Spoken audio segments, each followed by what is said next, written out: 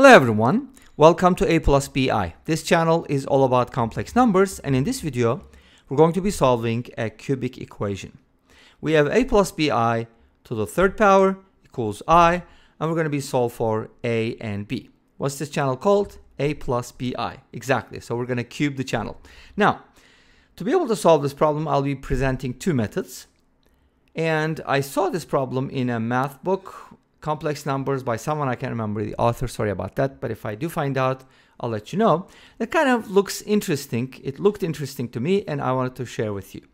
Anyway, so first method. We're going to go ahead and cube a plus bi. When you cube a plus b, you get a cubed plus b cubed plus 3ab times a plus b. At least that's how I cube it. And I actually use this version with my cubic formula, or for the cubic formula. But what happens if you replace b with bi? You get a variation of this, and it looks like this. A cubed plus bi cubed plus 3abi times a plus bi.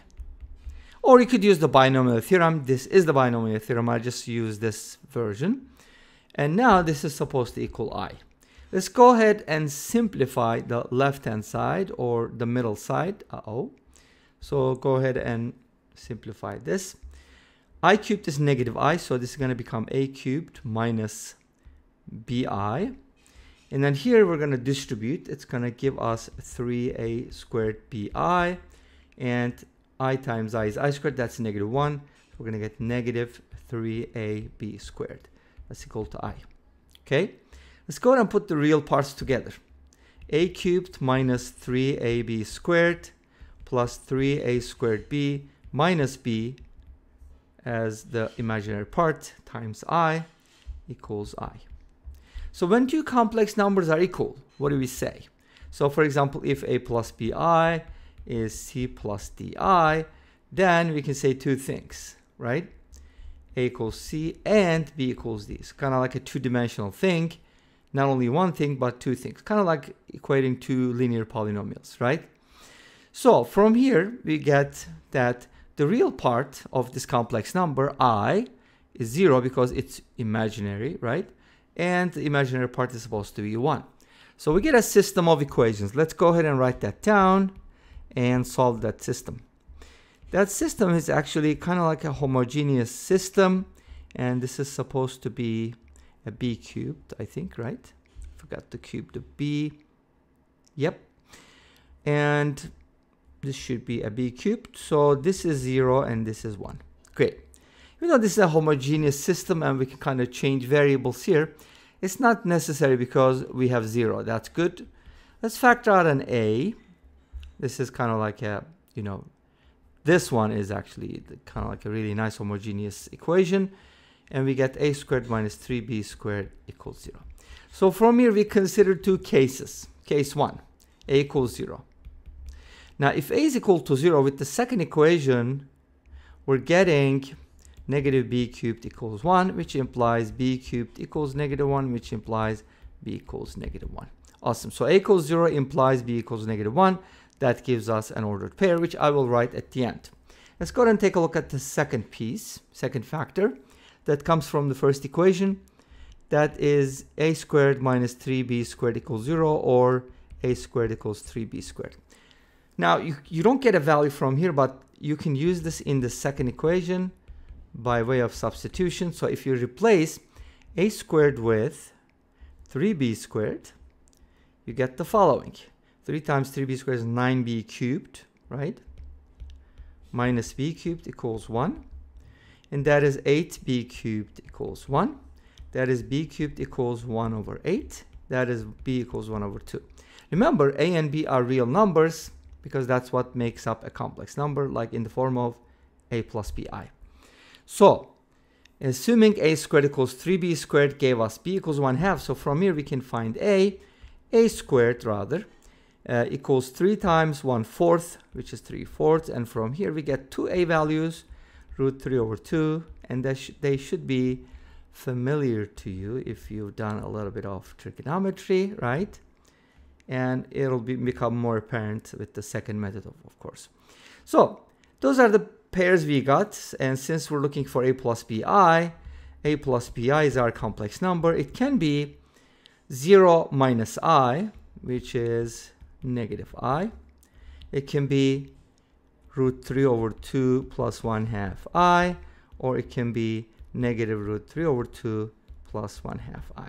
Awesome. So there are 3 solutions, and that kind of makes sense, doesn't it? Because we had a cubic equation at the very beginning. A plus bi cubed equals I. So obviously, this would give us a cubic equation, but there are 2 variables. But guess what? We can solve for 2 variables in a single equation. Okay? Makes sense? So far, so good? All right. Let's go ahead and talk about the second method, and then we're going to look at some results from Wolfram Alpha if I did not forget to include them. Okay. So we have a plus bi to the 3rd power equals I. Now, this should tell you immediately, and I'm pretty sure most of you have thought about it, maybe all of you, that this is our complex number z. So z cubed equals negative I. I mean positive I, sorry about that. So in other words, we are looking for a number whose cube is equal to I, which means we're looking for cube roots of I. Wow. So I say cube roots because a complex number has 3 cube roots, except for 0. Of course, 0 only has 1, right? So how do you find them? Well, we can use Euler's formula, the polar form, which makes it a lot easier. So I can write z cubed equals I as, I can be, you can think of I as the number 0, 1 on the imaginary axis, because no real part. And then the argument is going to be pi over 2. And of course, its modulus is 1. So we have everything we need. How do you write a complex number? As r times e to the I theta. Since r is 1, I don't need to worry about it. This is e to the power I times pi over 2. But one thing to keep in mind, there are multiple values, right? Obviously. So we should write it as add just a multiple of 2 pi to this. And then to find the cube root, we're going to go ahead and divide this by 3. So everything will be divided by 3. And it's actually going to look like this. Like the first root is going to be e to the power I. And by the way, I can kind of find the generic, not the square root, the generic cube root as e to the power I times pi over 6 plus 2 pi n over 3. Obviously, you can make a common denominator and do some other stuff, but in this case, let's find out. For n equals 0, I'm going to get I times pi over 6. And that is actually cosine pi over 6 plus I sine pi over 6. I'm going to get to it in a little bit. The second root is going to be e to the power. You either know that every time you're going to be adding the 1/3 of 2 pi to this, which is, in this case, is going to be 2 pi over 3 or 4 pi over 6. So the next one is going to be I times 5 pi over 6. I could probably use dot instead of parentheses. And this is going to be cosine 5 pi over 6, which is 300 degrees, by the way. And then the third one, for n equals 2, I'm getting e to the power I times. Now, if you add another 4 pi over 6, 9 pi over 6, which is going to give you 3 pi over 2. And that's going to be cosine 3 pi over 2 plus I sine 3 pi over 2. Now, cosine pi over 6 is cosine 30, which is going to be root 3 over 2 plus 1/2 I. And this is in the third quadrant, so its cosine is going to be positive, but its sine is going to be, wait a minute, is that right? No, that's actually, never mind. This is 150 degrees. What am I talking about? This is 150 degrees, so it's in the second quadrant. It has a negative cosine and a positive sine, which should agree with our first solution. And cosine of 3 pi over 2, if you think about the unit circle right here, cosine 3 pi over 2 is 0, and sine 3 pi over 2 is 1.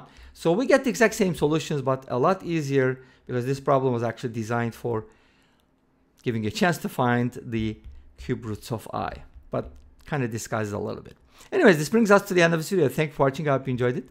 Please let me know. Don't forget to comment, like, and subscribe. I'll see you next time with another video. Until then, be safe, take care, and bye-bye.